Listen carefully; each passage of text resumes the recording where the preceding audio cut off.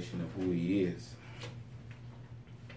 As we often say, St. John 4:24, the Bible says God is a spirit, and they that worship him must worship him in spirit and in truth. I thank the Lord this morning I'm worshiping him in spirit and in truth. I can read what I believe. I don't have no doubt about what I'm doing. Holiness is right. It doesn't matter what, how popular or how unpopular it gets, it's still right. I tell y'all often, popularity is not a referendum for righteousness. We'd like to invite your attention to the book of Ephesians. Ephesians, the second chapter of Ephesians, Ephesians chapter 2. And we'll begin reading at verse number 8. We'll add a few other scriptures to this as the Spirit permit. Ephesians chapter 2. Ephesians chapter 2, and begin reading at verse 8.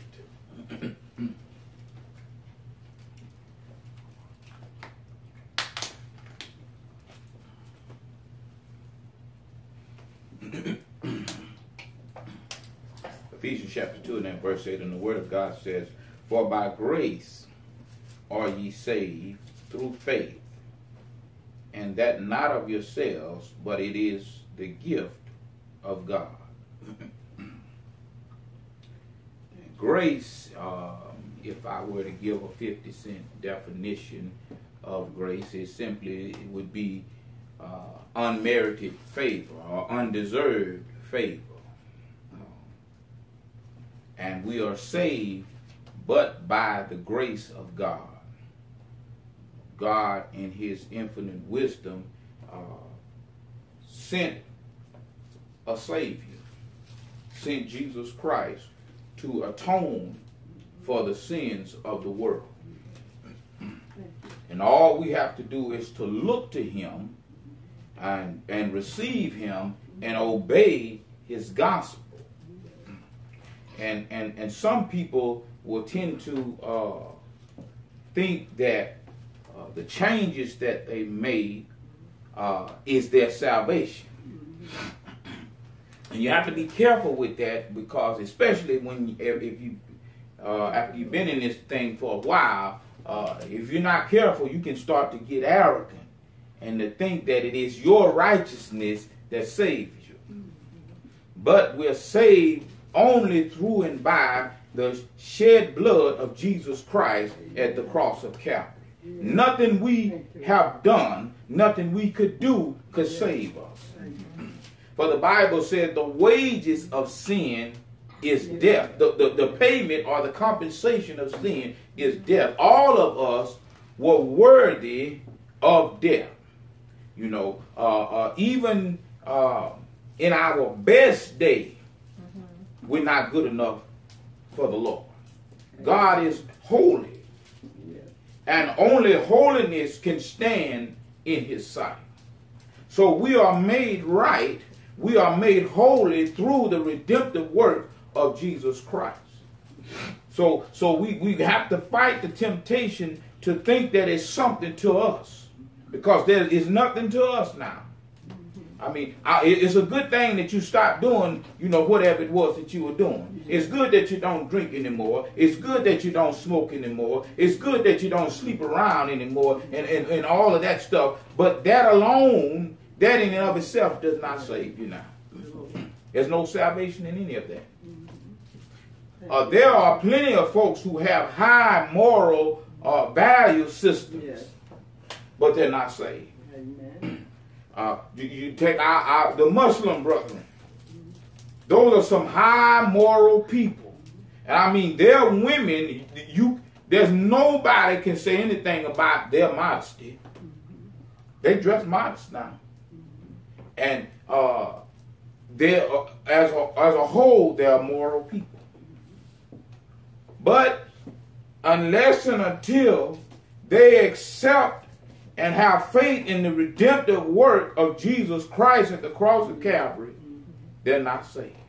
And when you accept the redemptive work of Jesus Christ, then you will repent of your sins. Yeah.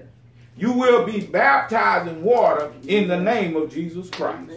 You will cry out to the Lord until he fill your soul with his spirit. That's where salvation comes.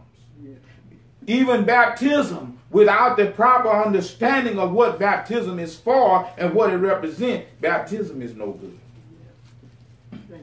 You know, that's why I take my time with baptizing folks. You know, there are preachers out there who get excited, you know, and just throw people in water. No, you need to understand what you're doing.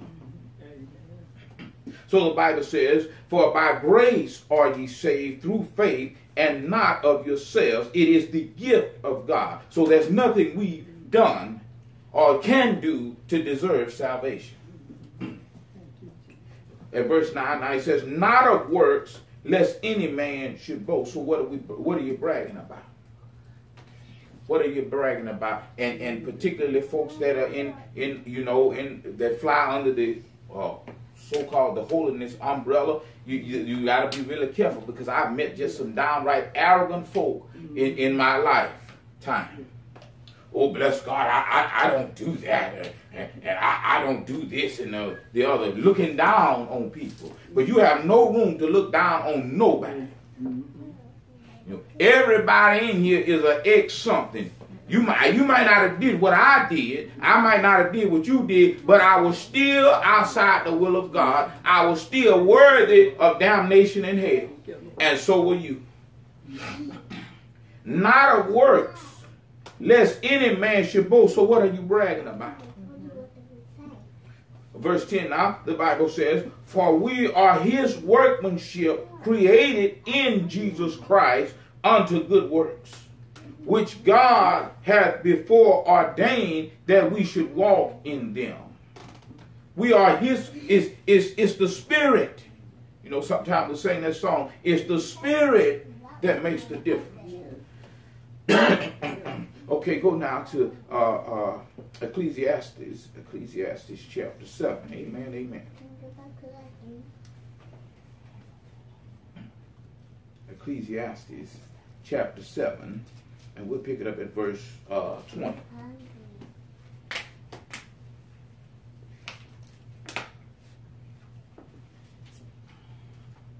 Ecclesiastes chapter 7.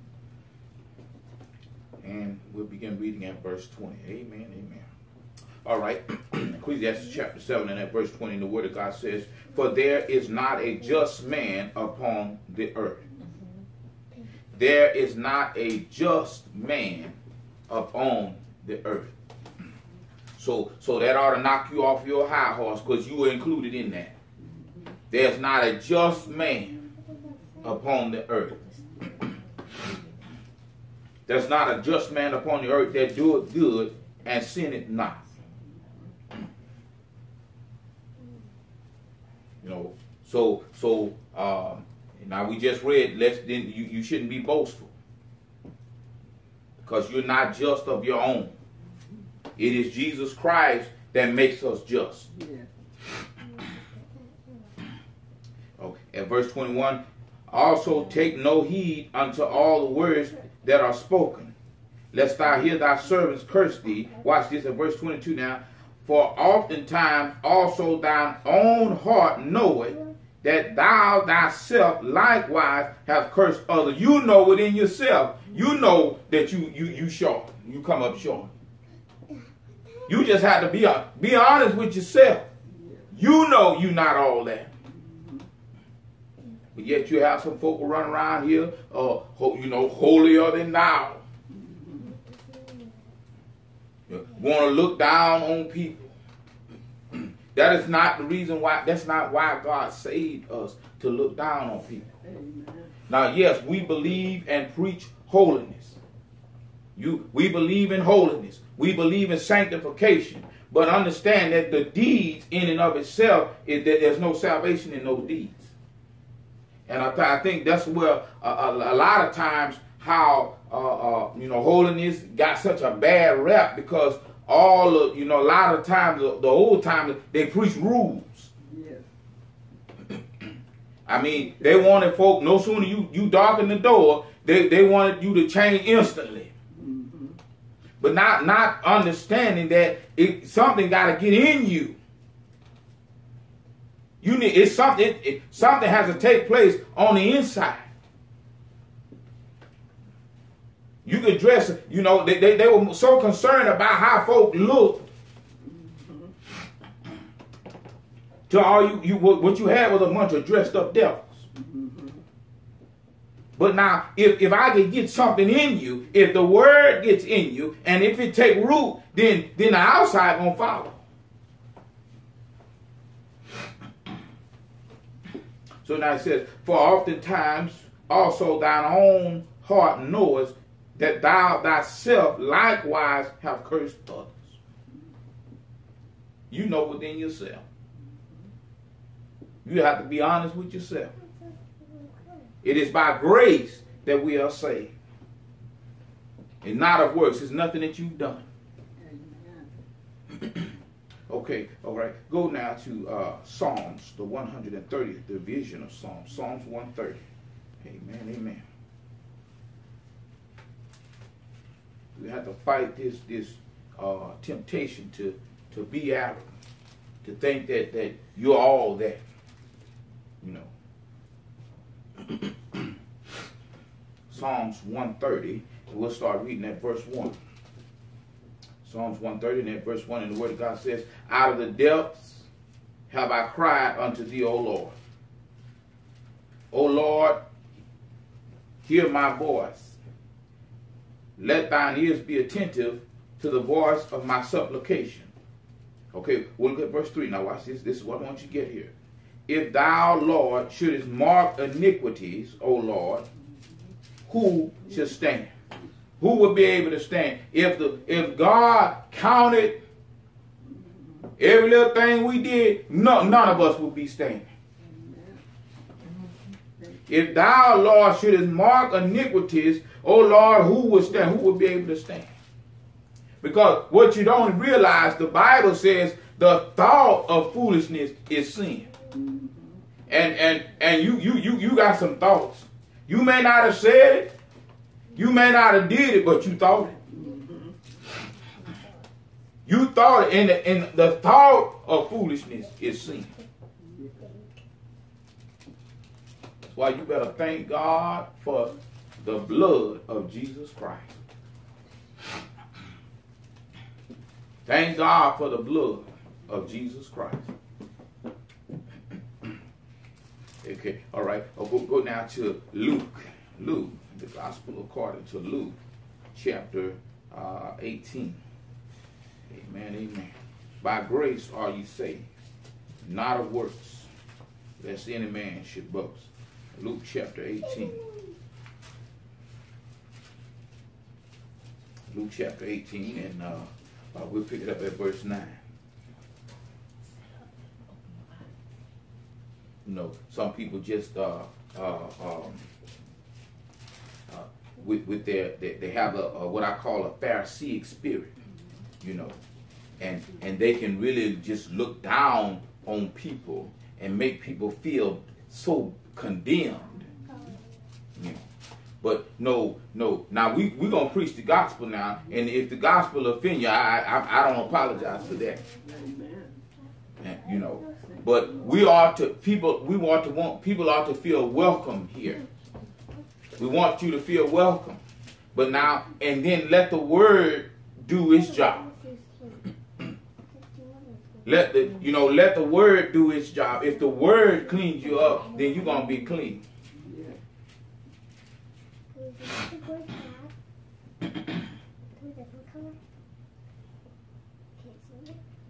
Luke chapter 18, and we begin reading at verse 9.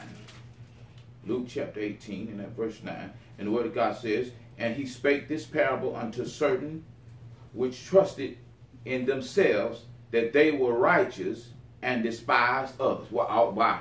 He spoke this parable to certain which trusted in themselves that they were right. They thought they had it all together. They thought they were all that. Which trusted in themselves that they were righteous and despised others. They thought they were all that, and they were looking down on other people. And that spirit is amongst, I mean, it's real thick amongst the so-called apostolic or apostolic faith folks. Oh my gosh. It's ridiculous. They trusted in themselves that they were righteous and despised others. They looked down on other people. At verse 10 now, and the Bible says 2 men went into the temple to pray. The one a Pharisee and the other a publican. A Pharisee. And that Pharisee spirit is alive and well. Verse 11, the Pharisee stood and prayed thus with himself. God, I thank thee that I'm not as other men are, extortioners, unjust, adulterers, or even as this publican. Look at him now. I thank thee that I, not that you made you, now he said I, like he did something. Look at it. Verse 12. I fast twice a week, twice in the week. I give tithe of all that I possess. And the publican standing afar off would not lift up so much his eyes into heaven, but smote upon his breast, saying, God, be merciful to me, a sinner. He realized that I'm in the sight of God, I'm nothing. He realized that in the sight, in the coming to the presence of God, I got to humble myself. But now to contrast that to the Pharisee who was just arrogant and proud. I. But here, this fellow, the publican, he wouldn't even look up into heaven. He bowed down his head. That's a sign of respect. That's a sign of submission. That's a sign of humbleness. And he said, I need you, God. But now, if you look at what the Pharisee prayed, he didn't give God any reverence. It was all about me.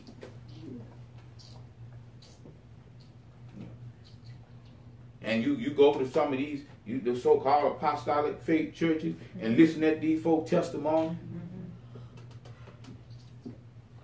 Oh, bless God, I don't do this, and I don't do that. I thank the Lord, I'm not like my family. How you going to draw your family? You downgrading.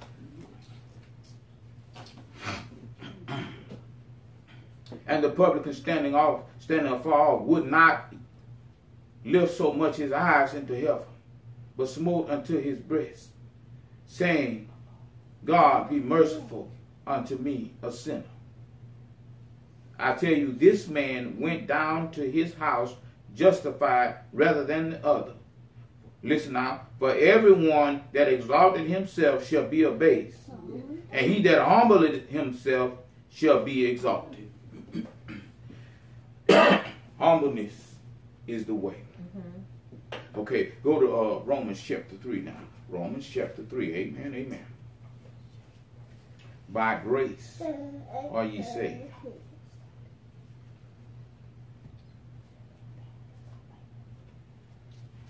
Romans chapter 3, we'll pick it up at verse 23.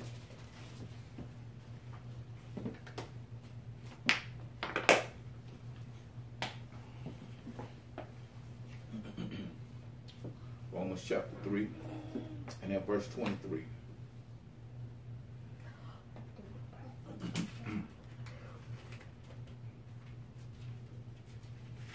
Where God says, for all have sinned. Yeah. All have sinned. and you know, listen to some of these people that tell you how old they were when they got saved. I got saved when I was 11 years old. You know. For all have sinned. Tell you how long they've been saved.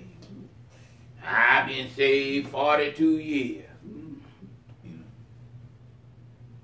All have, don't matter how long you've been saved, all have sinned and come short of the glory of God. Being justified freely by his grace. Being justified freely by his grace. Being justified freely by his grace through the redemption that is in Jesus Christ. It took blood to redeem us. For the Bible says, without the shedding of blood, there is no remission of sin. The Bible says the wages of sin is death. So a payment had to be made for you and I. Yeah. And we could not make that payment. So God, in his infinite wisdom, sent his son. God manifested himself to go to the cross of Calvary, to pay the price for us. Yes. Blood had to be shed. That's the only way our sins could be atoned for. There had to be some shedding of blood. Being justified freely by his grace through the redemption that is in Jesus Christ. That's the only way we are here today. For God has sent forth to be the propitiation through faith in his blood, to declare his righteousness for the remission of sin that are passed through the forbearance of God. To declare, I say, at this time his righteousness, that he might be just and the justifier of him which believe in Jesus. So look at verse 27 now. Where is the boasting then? So what are you bragging about? You should be, if you made a change, you ought to be glad about it. You ought to be happy about that. But just understand that the change is because of Jesus Christ.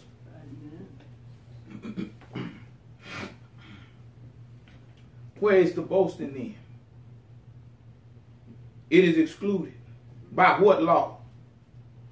Of what? Of works? What works? Nay or no, but by the law of faith. Therefore we conclude that a man is justified by faith, listen, without the deeds or the works of the law. It is my faith in Jesus Christ as to why I don't do what I used to do. It is my faith in Jesus Christ is why I do what I do. It's not, I'm not doing this of my own now.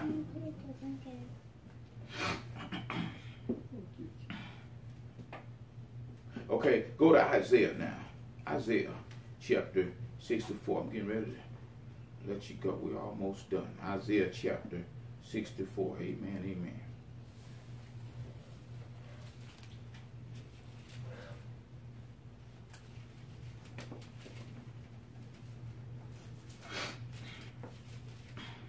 Isaiah chapter 64, we'll pick it up at verse 6.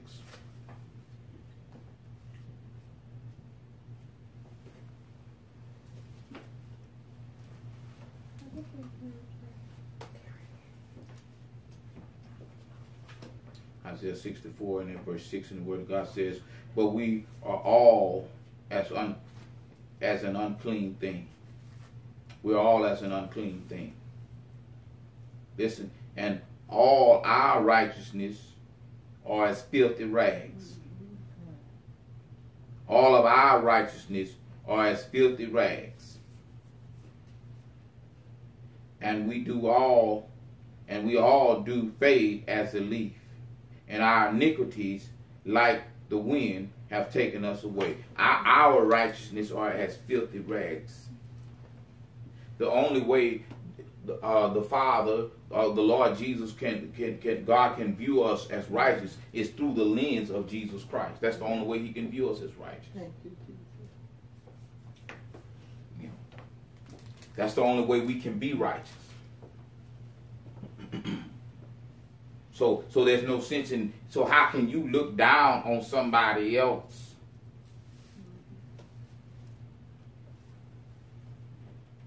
And all our righteousness are as filthy rags. Verse 7, and there is none that calleth upon thy name that stirred up himself to take hold of thee. For thou hast hid thy face from us and hast consumed us because of our iniquities. God is too holy, so we can't stand before God.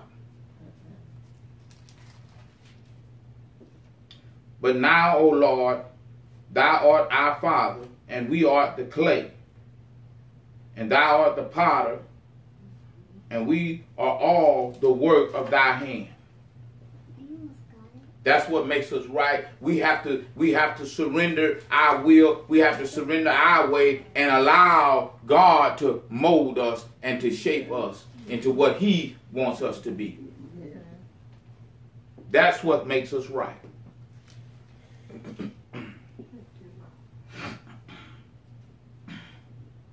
Okay, all right. Go now to 1 Peter. 1 Peter, the first epistle of Peter, chapter 3.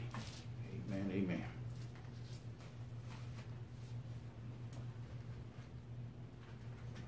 First Peter chapter 3.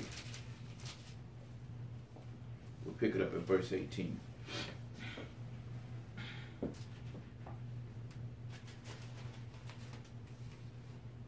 First Peter chapter 3 and at verse 18.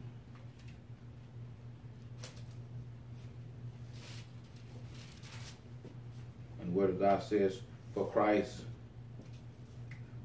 also hath once suffered for sin,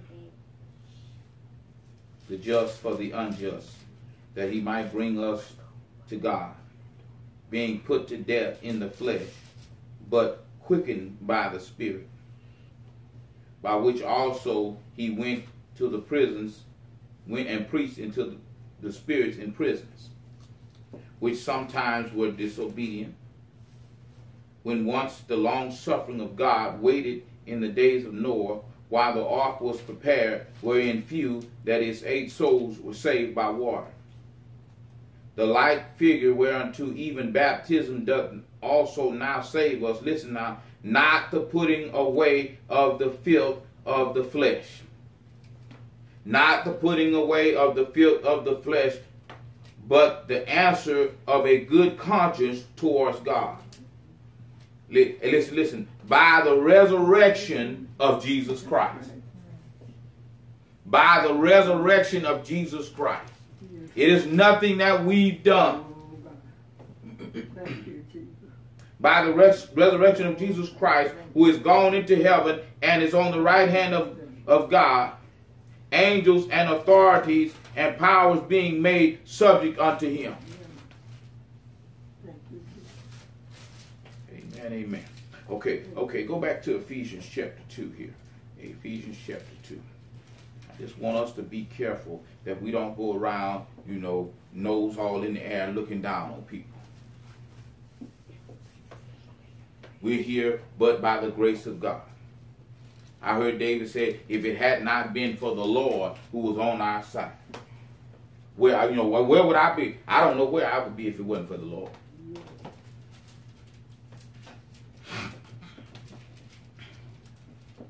Ephesians chapter 2, we'll start at verse 1 now.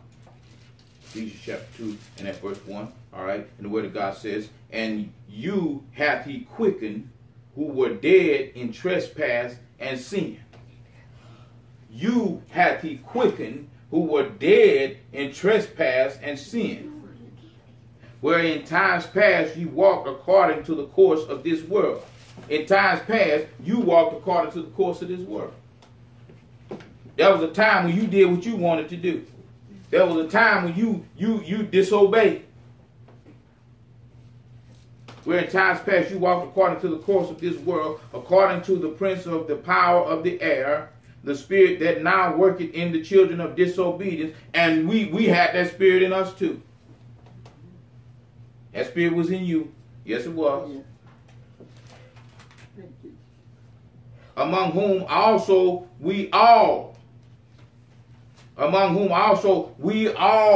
had our conversation in times past in the lust of our flesh. Yes. Now again, some of us may not have gone as far as others, but it didn't matter. We all had a conversation with it. Yes. Thank you. Listen now, fulfilling the desires of the flesh and of the mind, and were by nature the children of wrath, even as others. By nature, we came here programmed outside of the will of God. Yeah. David said, I was shapen in iniquity. In sin did my mother conceive me.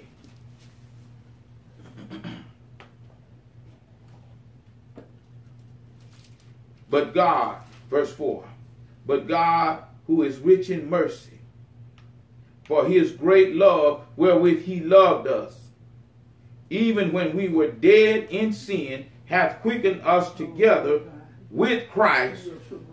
He quickened us together with Christ. When Jesus went down and he was resurrected, he resurrected us with him. Hallelujah. Thank you. He resurrected us with him. When Jesus got up, I got up too. Oh, yes, Lord. Thank you, Jesus.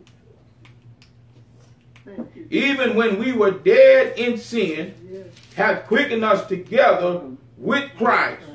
By grace are ye saved. Hallelujah. By grace are ye saved now. Oh, yes, Lord. It's the grace of God. Yes, Lord.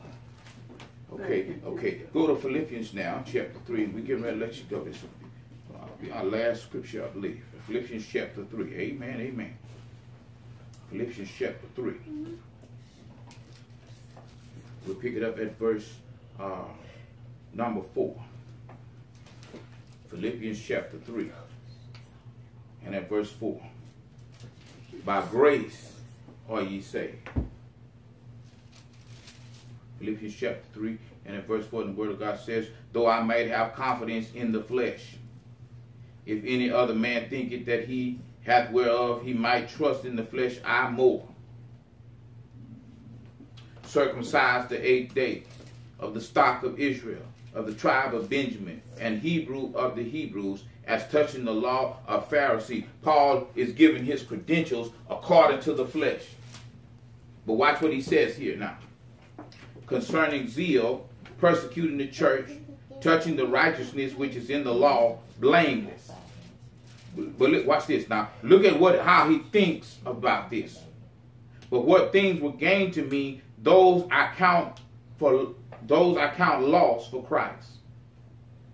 Yea, doubtless, I count all things but loss for the excellency of the knowledge of Christ Jesus, my Lord, the loss of all things, and do count them but dung. All of that we just read about, all of the Hebrew of the Hebrews and the Pharisees, he said, I count it as dung, that I may win Christ. Watch this. And be found in him, not having mine own righteousness. Not having mine own righteousness. I don't want my own righteousness. I want the righteousness of Jesus. Not having my own righteousness, which is of the law, but that which is through faith of Christ, the righteousness which is of God by faith, that I may know him and the power of his resurrection. That's the only way we're going to be resurrected, is through the power of Jesus Christ. Thank you, Jesus. That I may know him and the power of his resurrection, and the fellowship of his suffering, being made conformable unto his death, if by any means I might attain unto the resurrection of the dead. That's what this is all about, that I might attain the resurrection of the dead. By grace are ye saved. Amen, amen. We'll leave it right there. We thank God for you. We thank God for all things in the name of the Lord Jesus. I hope I said something to help somebody. Praise the Lord.